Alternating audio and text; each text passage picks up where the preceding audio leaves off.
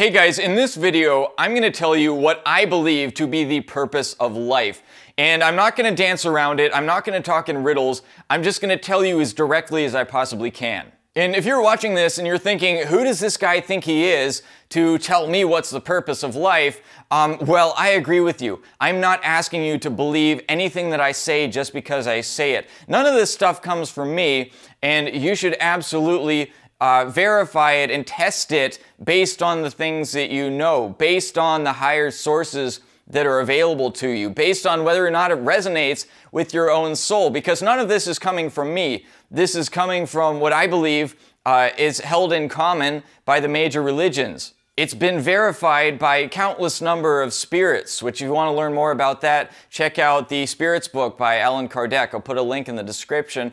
And also, it resonates with my own soul, with my own intuitive knowingness, accepts it as correct. So, of course, I recommend that you do the same sort of due diligence and don't just believe it because some guy on YouTube told you to. Okay, now the purpose of life exists on two levels because life exists on two levels. When we think of life, usually we think about this earthly existence, from the time we're born till the time we die. Well, that's part of our life, but that's a very small part of our overall spiritual life. So we have a purpose in our spiritual life, and it follows that a part of that purpose is served by this individual physical life. And of course, both our broader purpose in our spiritual life and our narrow purpose in our physical life have to be aligned. So I'm going to tell you what both of those are. Now, I'll start with the broader purpose, the purpose of our spiritual life, at least this part of our spiritual life, is to purify ourselves, to make ourselves perfect, both morally and intellectually, so that we are worthy of communion with God. This is what Jesus called being in the kingdom of God, or the kingdom of heaven. This is what the Hindus and the Buddhists call nirvana. This is also what Jesus talked about in the parable of the wedding feast, when he said that in order to be admitted into the feast, you have to be properly dressed. Well, our job right now is to get to that point where we are pure. That is, we are properly dressed for the wedding. And what happens after that, I don't know. We'll probably have some new purpose after we're admitted into the wedding, after we're already in communion with God. But for now, we have our work cut out for us. We have plenty of work to do before we get to that point. Now, there are two ways that we have to perfect ourselves. That is, morally and intellectually. And ideally, you want to have a balance of the both. But it is possible to have be imbalanced, to have one and not the other. I mean, you've probably known people who were very morally upright, that were pure, that were kind, that were compassionate, but were not particularly smart.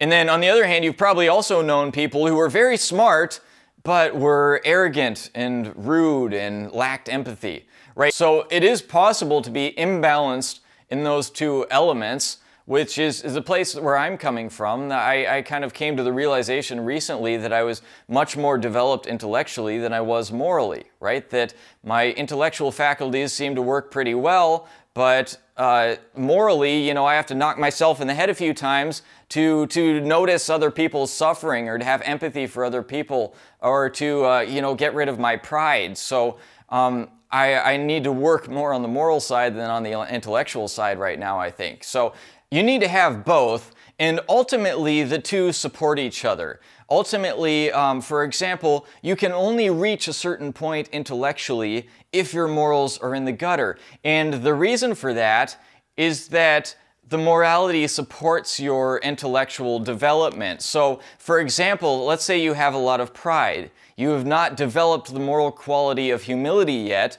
Well, if you have a theory, or you have a belief, you have some knowledge, you think, on the intellectual side that is mistaken because you were taught wrong, well, it's going to be very, very difficult for you to give that up. Why? Because giving that up means admitting that you were wrong. If you have no humility, you cannot admit that you were wrong, which means that you cannot correct your false beliefs and your false ideas. So you're never going to get past that point intellectually unless you can first develop that humility. So the moral and the intellectual development actually support each other, and you need to develop both.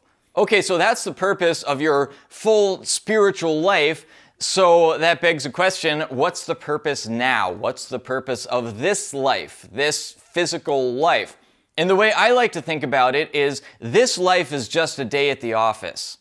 That this life is one small part of the whole spiritual life. So the purpose in this life is the same as the purpose in the spiritual life, but you're just trying to make a little bit of progress. You're just trying to leave the office at the end of the day saying, hey, I did a great job working towards my goals. I made a lot of progress towards the projects that I'm working on. And just like a day at the office, you probably have a lot of projects that you're working on.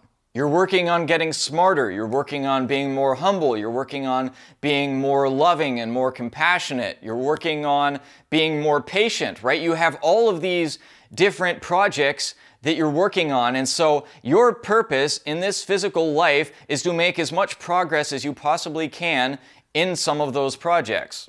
And you're not going to be able to finish all of those projects in just one life. So don't pressure yourself into thinking that you have to be perfect in just 80 years or however much of this life that you're given.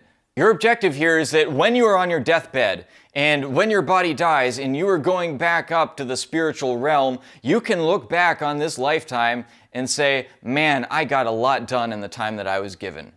Okay, so that begs the question, how? How do you make yourself perfect so that you are worthy of the presence of God, so that you're worthy of nirvana, you're worthy of the kingdom of heaven?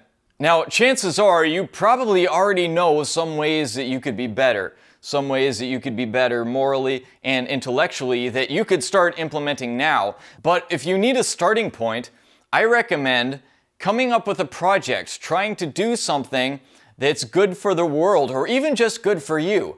I mean, if you try to start a business, for example, or if you try to start a charity, or if you try to start a YouTube channel, you will find very, very quickly all of the places that you are lacking. It will become very obvious to you.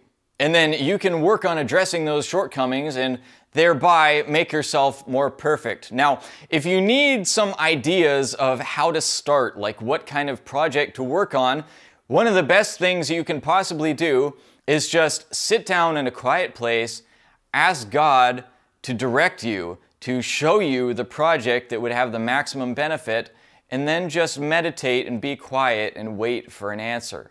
This works. I've done it many times and I've never been disappointed.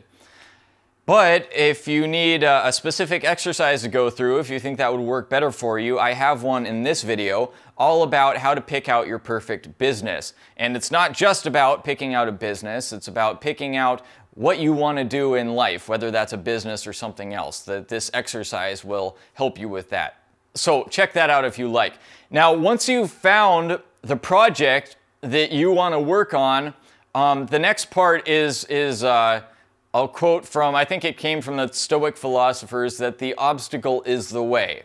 That whatever you're working on, like I said, will make it very clear to you where your points of weakness are, where the possibilities for improvement exist, because they will be the points of resistance in keeping you from getting to your goal. And as you work on getting towards that goal, you work on getting better on those weaknesses. You get better at those qualities that are holding you back. So, for example, with me on this YouTube channel, or with me in my life in general, one of the biggest stumbling blocks for me was that I was always very shy. I spent most of my life being like incapacitated by my shyness. And I realized that the reason that I was so shy was I was so driven by my ego. My pride was so enormous, and I think this is true with a lot of shy people. You know, you think of people being prideful, you think of them being boastful and loud and obnoxious, but it works the other way too in a lot of cases, maybe even most cases. The problem with people who are shy is that our pride is so big that it's painful for us to put ourselves out there. It's the scariest thing in the world for us to put ourselves out there, to say something in public, to risk being rejected, to risk being criticized. Why? Because it would hurt our pride. So for me in my businesses and recording videos, one of the big obstacles that I've had to get over is pride. And I've become much more humble. I've developed a lot more faith. I've grown immensely because of this process. And you will too. You'll notice the places where you're lacking. And in order to complete your project, you will have to work on those areas. So pick out something that you can devote yourself to, some big project that's going to do good for you, that's going to do good for the world around you. I really like Jordan Peterson's advice when he says, just shoot for the greatest possible good that you can imagine. And that's a good place to start. And by the way, I wanted to offer you a little gift as a little token of my appreciation for supporting me on my YouTube channel. I'll put a link in the description below. It's a free cheat sheet to the 8 daily habits for success, happiness, and spiritual fulfillment. It's a short read, but I think you'll find that if you can implement these easy habits into your daily life, your life will get a lot better, a lot faster. So click the link in the description below to get that. It's free. Again, that's my thank you to you for watching and supporting my channel. And if you want another video that I think you'll love, check out this video, which will show you how to change your life in just 14 days. And of course, if you enjoyed this video, please hit the thumbs up, subscribe, hit the bell icon so you get all my future videos, and share this with anybody else who needs to hear it.